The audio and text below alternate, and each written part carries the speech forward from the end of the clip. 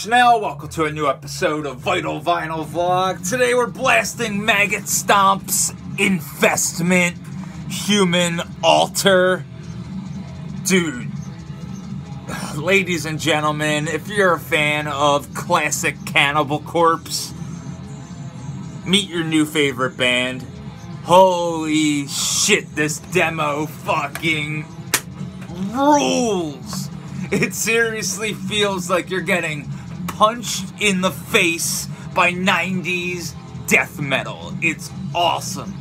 And that's what happens when members of Decrepitaph go into the studio, regardless of what project those guys are in. Infestment is a two-piece at the time of this recording. And trust me, this right here, Human Altar, fuck yes. One of the best demos Maggot Stomp has ever put out. And I'll stand behind that fucking statement. This is my favorite Maggot Stomp release of 2020. It's, when it comes to demos, because I don't want to throw the Disembowel full length in there, because then it fucks shit up. But I love the Disembowel full length. Echoes of Terror, fuck yeah. But when it comes to demos, Infestment-Human Altar is just everything you could ask for when it comes to just that classic death metal sound. It's fucking dialed. And when it comes to Decrepitaph, just go look at how many other bands those guys have. From Golgotha to Father Befouled to fucking Encoffinized. It's insane how many other projects these guys are in. It's fucking great though. But today we're going to be going over Transylvanian tapes. Tzompantli-Tlamanalli. Fuck yes, I probably butchered that title, but this right here is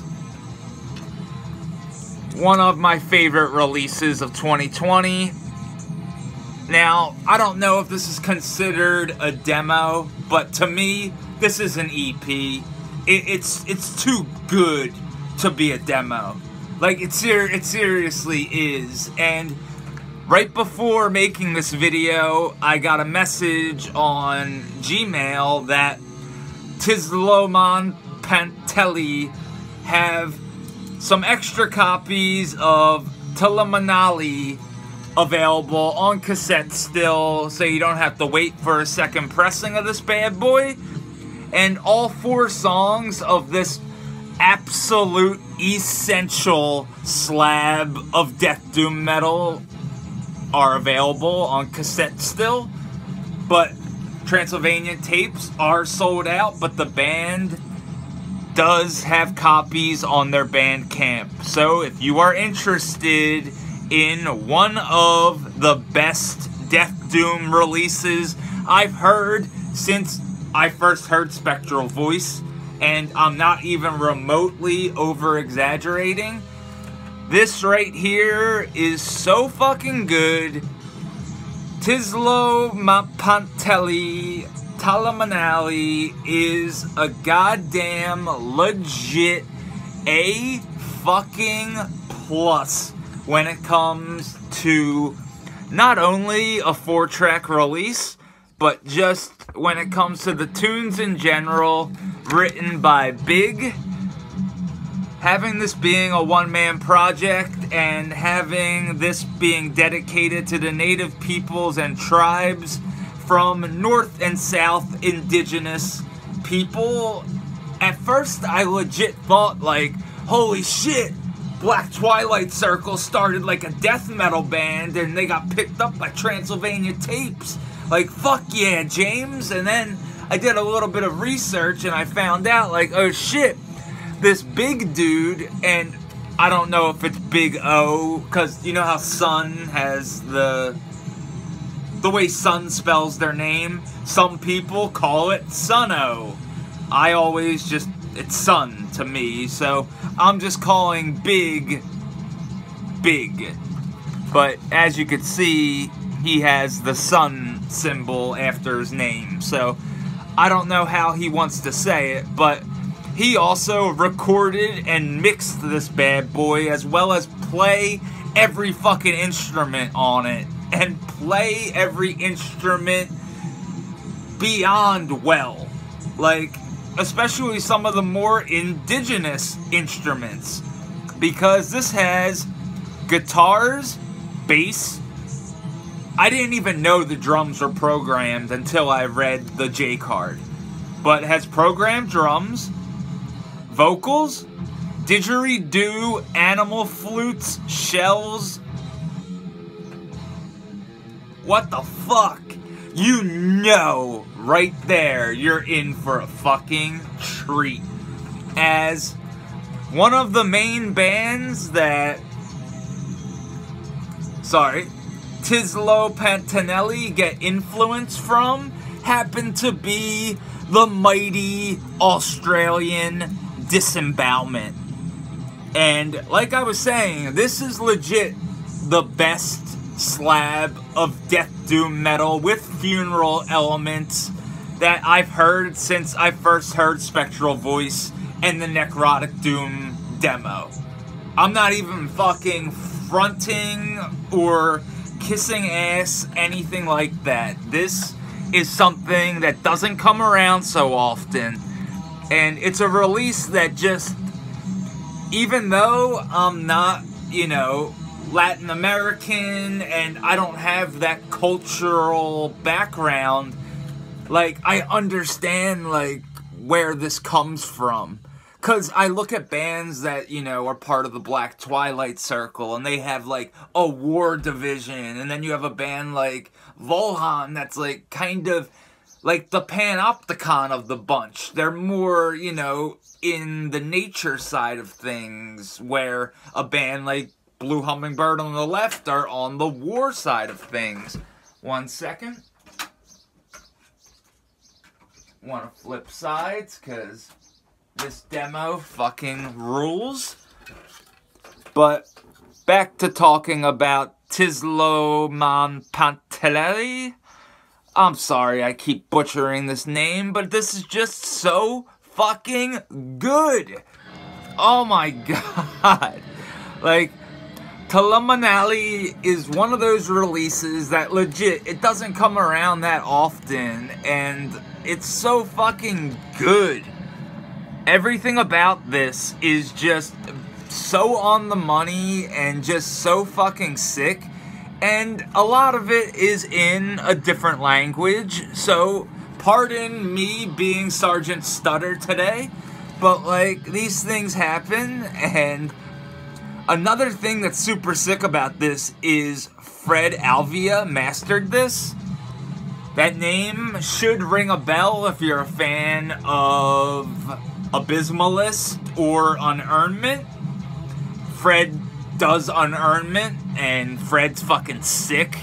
He definitely knows his death metal. And what I really love most about Tzompantli is their death doom assault. When those funeral doom elements come into play, they never overstay their welcome. They're just there, and they add so much atmosphere and emotion to this release that you can't help but just be stoked on this piece of art that Bigg ended up recording and whatnot and putting out to the public.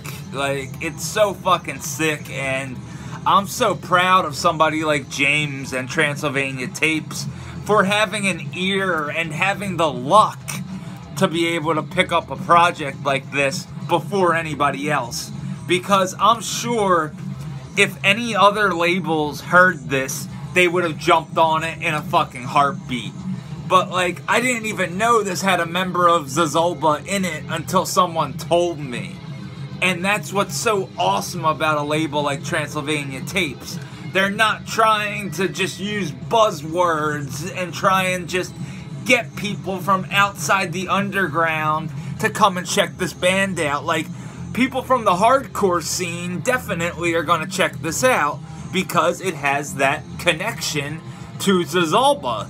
And their latest recording on Southern Lord, holy cow. Like, I haven't heard a modern hardcore record since I Am King by Code Orange. After they dropped the kids from their name. That was legit the last hardcore record I sat down and listened to front to back. And some people won't even consider that a hardcore record, but to me that's a hardcore record. And it was fucking great. It was enjoyable. It was heavy as fuck. It had some Nine Inch Nails influences that really reminded me of like 1995 hardcore. And that's a tale for a different day. But I think it's so fucking sick, like, especially when you can hear the didgeridoo, you can hear the animal flutes and animal shells being played. It's like, dude, what the fuck? I want to take some ayahuasca and blast this fucker to the moon. Like, the artwork is absolutely so fucking sick. From the temple with this just giant pile of fucking, to quote Fetid, this sentient pile of anamorphous rot. That kind of goes to show, you know, like, if you look into the history and whatnot behind some of these tribes and stuff, you know, the genocide and just overall fucked up shit that happened to these tribes. It is fucked up. It seriously is. Like, and just do a little bit of history on, like, some of, you know, the indigenous tribes of, like, Latin America and stuff, and Mexico, and you'll see just, it was butchery, and it was fucking gnarly and shitty, and it's just, it's a shame to see these cultures and thousands of years just gone. And I understand why parts of this sound so fucking pissed off. But then there's other parts that just legit take you on a fucking journey. And that's what makes this release so fucking sick. Like, track 1 just gets you into it. I can't even remotely pronounce this. So, I'm just going to show you real quick. Yeah, track 1 is a very awesome gateway. And then, once you open that gateway, you're in for a fucking death doom treat. Especially when those funeral passages come in. But then the title track of this release, Tlamanalli, kicks in into Tlicho Tanalith 1 and Part 2, which makes up the final track. Holy shit, just absolutely amazing stuff here. Fallen enemies, obsidian blade tears through, pulsing heart, headless vessel.